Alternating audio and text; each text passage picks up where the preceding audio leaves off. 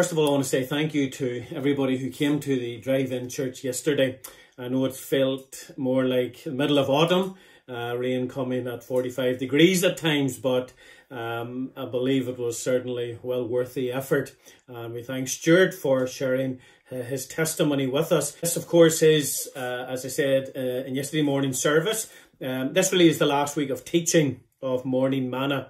Thank you for all your help, support and encouragements really throughout all of this time now. I will monitor it whenever I get back from holidays. Next week, God willing, will be testimony week, so Morning Manna will be on next week, but it will be the testimony week. We look forward to the different ones who will be sharing their testimonies through that. But really this morning we continue this series, Busy Bees, looking at the bee phrases really of Scripture. As a busy bee, what God wants us is that we be people who take these things that he commands us to be, exhorts us to be, and that we be busy in our lives seeking to put them into practice. And that's really where I've got the phrase from, busy bees. And this morning, really, as we come to our second busy bee, we're looking at 1 Peter chapter 1 and verses 14 and 15. And we're living in a day where we know that, especially amongst young people in particular, and amongst girls in particular, although it is to be found amongst boys as well, there's a mindset that they need to be like the stars of Hollywood. They need to be like the stars of showbiz. Their photos, we know these people, these famous people, they're splashed all over the magazines and websites and Instagram and Facebook. And as young people in particular look at these, they think to themselves that this is what they need to look like on the outside. When I was younger, when I was a teenager, many years ago, you'll never guess who I wanted to look like. I wanted to look like the cricketer, Ian Botham. Now, back in those days, he was at the height of his game. He had blonde highlights in his hair. Well, the home I grew up in, that was a no-no completely. And the other thing was he had his hair sort of growing down a bit at the back.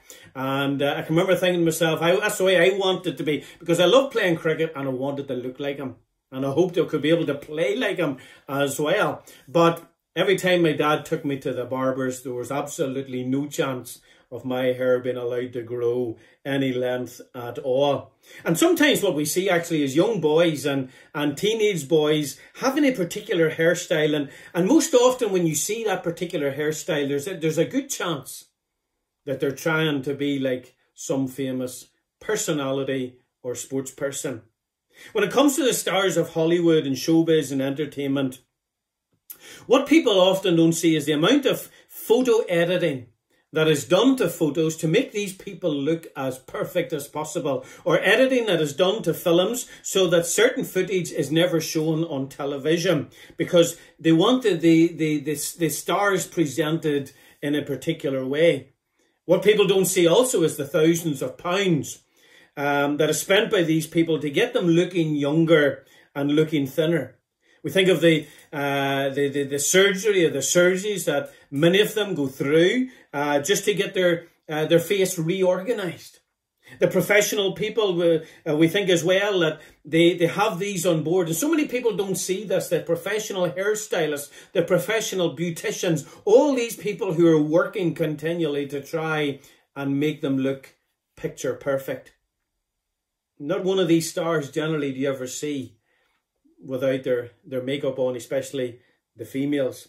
You see, sadly, today's world is all about how we look on the outside. This reminds me of 1 Samuel 16. It's not our busy bee for this week or for today. But 1 Samuel 16 and verse 7, it says, "But the Lord said unto Samuel, look not," this was with regards to David being called as king, "look not on his countenance." Remember the 7 brothers, had all been brought before Samuel by Jesse before they even thought of David. "Look not on his countenance or on the height of his stature, because I have refused him.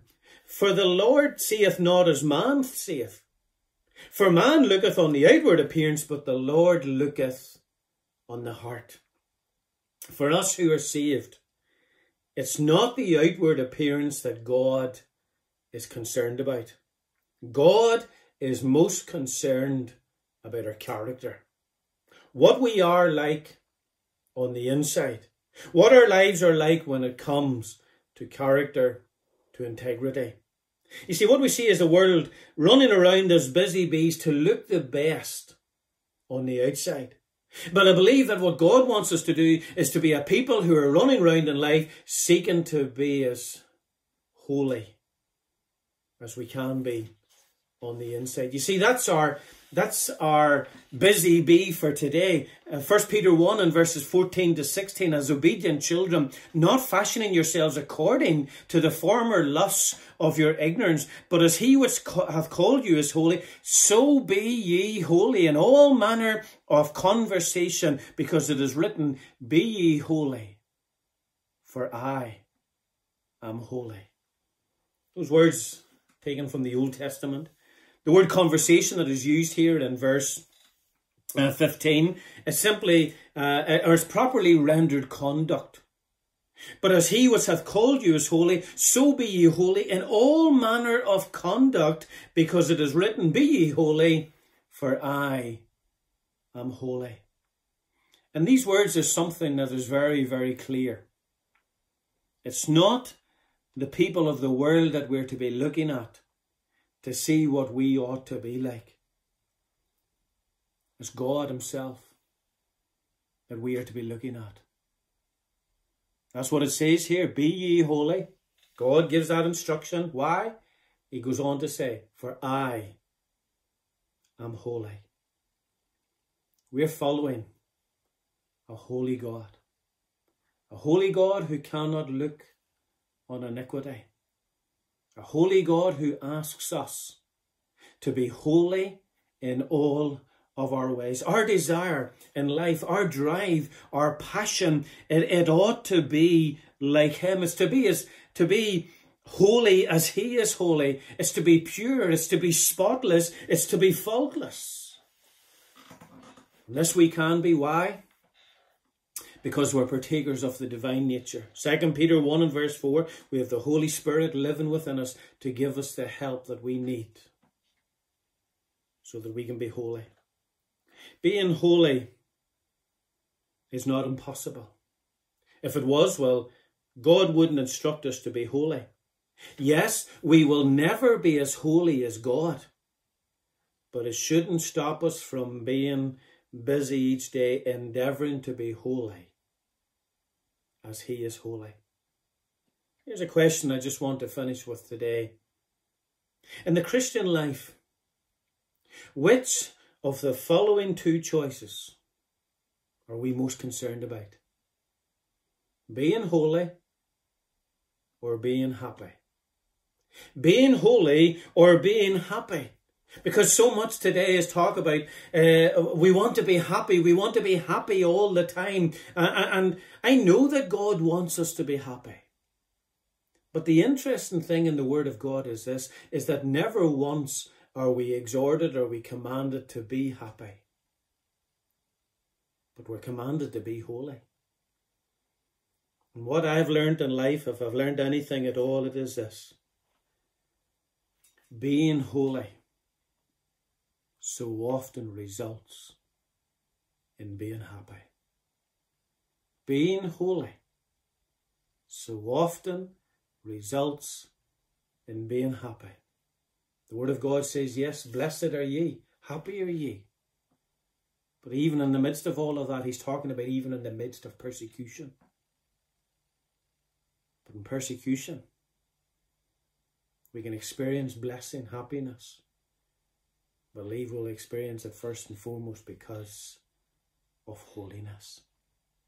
God wants us to be holy. Is that our desire today? Is that what we're going to be busy about today? Our busy bee, seeking to be holy. Why? Because he is holy. And he commands us to be holy. God bless.